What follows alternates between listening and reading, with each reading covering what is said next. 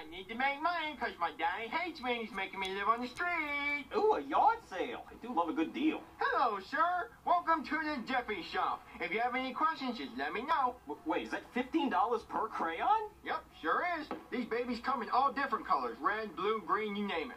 But it's a box of 120 crayons. I'll tell you what.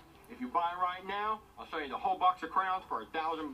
No, I'm not spending $1,000 on crayons. And what is this? $25 per cup of Play-Doh? Yeah, but that's because this Play-Doh is dried out. If you want the good stuff, $50 per cup down there. That's only slightly dried out. What? These prices are ridiculous. No one's going to pay $50 for a cup of Play-Doh. All of these prices are way too expensive. Just look at Mr. Potato Head over there. He's $150, and his tongue is $30. Well, that's because his tongue game is strong. Just ask Mrs. Potato Head. There's a reason they've been married for 50 years. And what about Patrick? He's $75.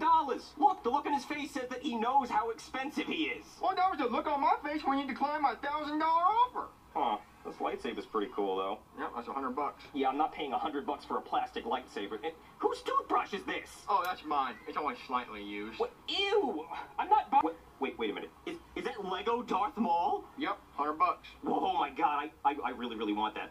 Will you take $5 for him? No. What? Come on. Well, I was really hoping you'd go down to $5. Well, why don't you hope in one hand and poop in the other and see which one fills up faster? Well, what can I get for $5? Well, I can take one of these crayons and break it into 3 pieces and give you one into pieces. Yeah, that. I want that. All right, what color you want? Blue.